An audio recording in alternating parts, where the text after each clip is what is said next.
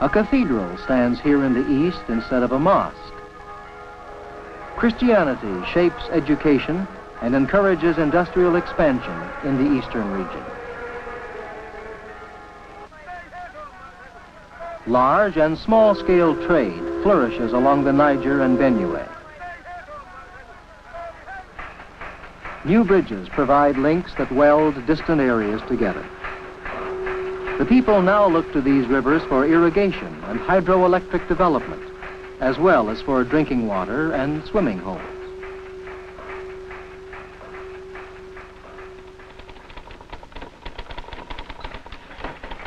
Business and secretarial schools help the people of the eastern region to rush to meet the business world more quickly than the Islamic north.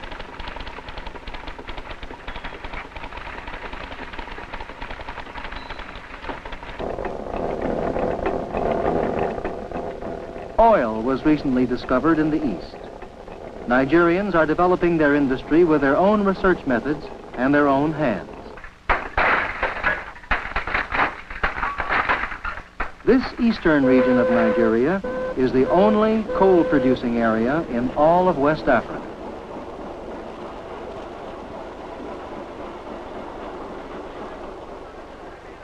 Eastern Nigerians utilize tribal and family groups to form trading firms and for purposes other than those for which they were originally intended.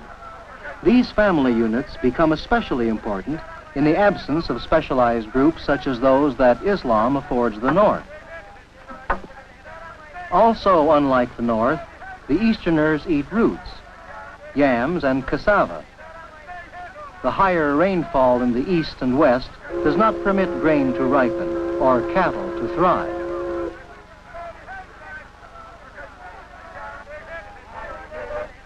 The people in the east and west use palm oil for cooking, rather than peanut oil, which is used in the north. Some palm kernels are locally processed, many more are exported.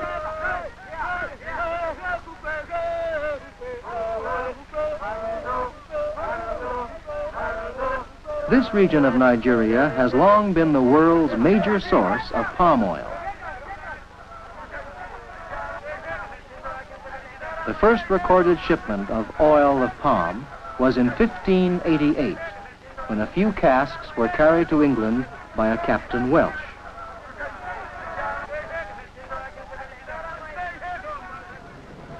International trade has multiplied since the establishment of the Nigerian National Shipping Line in 1959.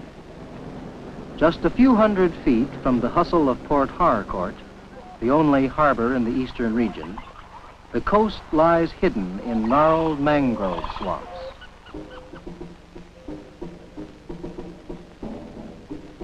As in the eastern region, the climate and land of the west are sharply different from the north. The western region is mainly Christian, but has a larger Muslim element than the east. Despite religious and industrial similarities with the east, the western region has a unique historical background. As early as the 11th century, this region was the center of a flourishing art and culture. The ancient Yoruba kingdoms still knit the region together and determine much of the social life. Their splendors still influence present-day art and design.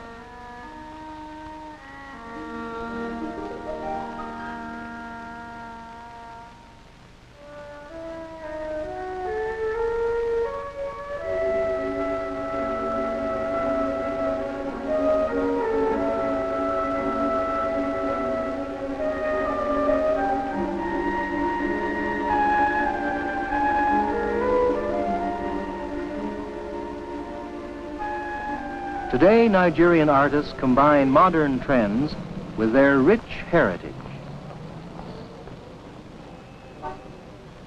African designs for public buildings, for houses, for entire cities are being realized today in western Nigeria.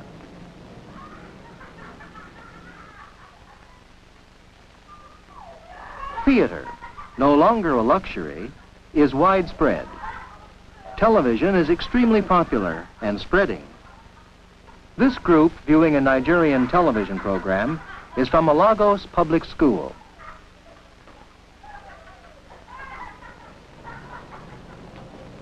Development of communications and other marks of a modern nation have changed the face of the Western region.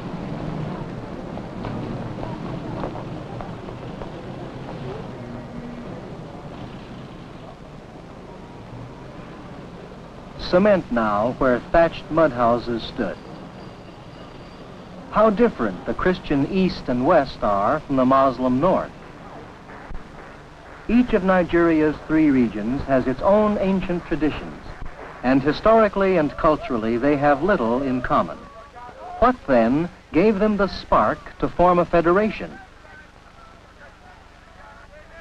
The idea of a federated Nigeria developed during the years of British occupation. Britain's relationship was always a polite one, typified by goodwill tours of the Queen or Prime Minister, and little of the tension that has plagued some other African states. In 1861, Britain occupied the trading port Lagos to stop the export of slaves. Now, Lagos is the federal capital.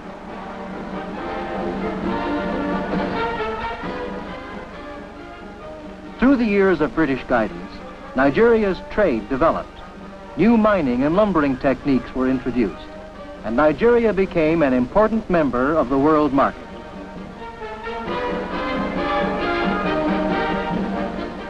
Ghana's independence came in 1957, but the turning point for all of Africa was 1960. 1960, Nigerian independence.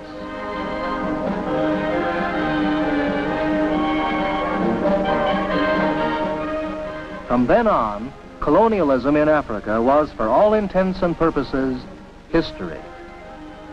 The celebration was a tribute to both pasts, the traditional past and the colonial past. For some final words on independence, here is the Prime Minister of the Federation. 1960 is a very great year for Africa and for Nigeria.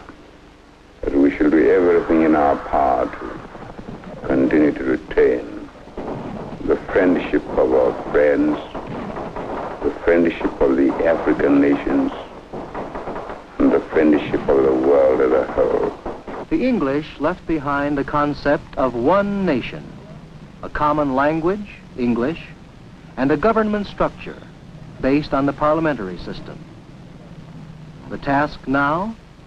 To combine the many different traditions and make Nigeria real. Lagos became the new nation's capital in 1960.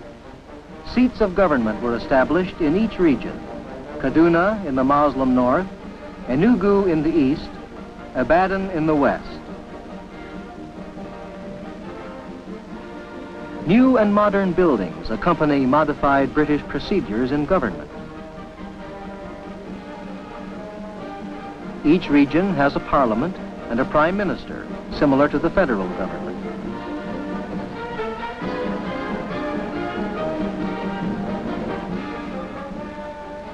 At each center of government, universities and hospitals rise. Soon, these institutions will be staffed entirely by Nigerians.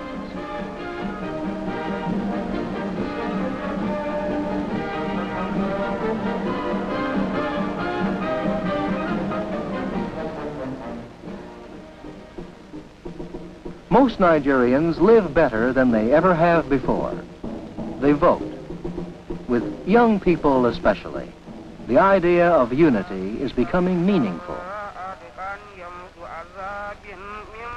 Education is the key to adding European methods to the traditional social and governmental forms. In the North, education centers around the teaching of the Quran and Islamic law. Islamic scholars are holy men, teachers, or judges.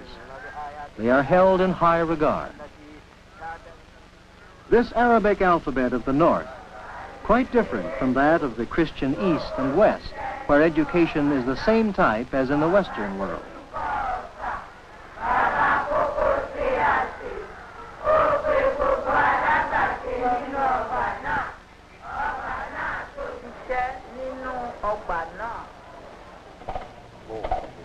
Increased number of trade schools introduce better agricultural methods and advanced machinery.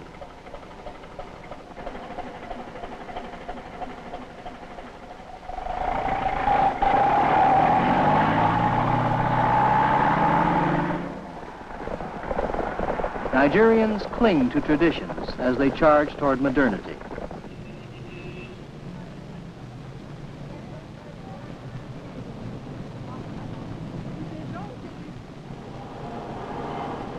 Expanding, tapping new resources.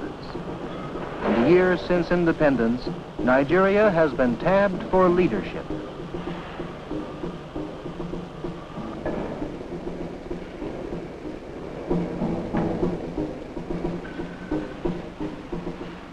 Industrial methods are producing objects in new ways, while crafts of old are still very much alive. To combine the heritage of diverse peoples, to give reality to the new federal structure superimposed on the three regions by Britain, that is the task which faces these particular West Africans.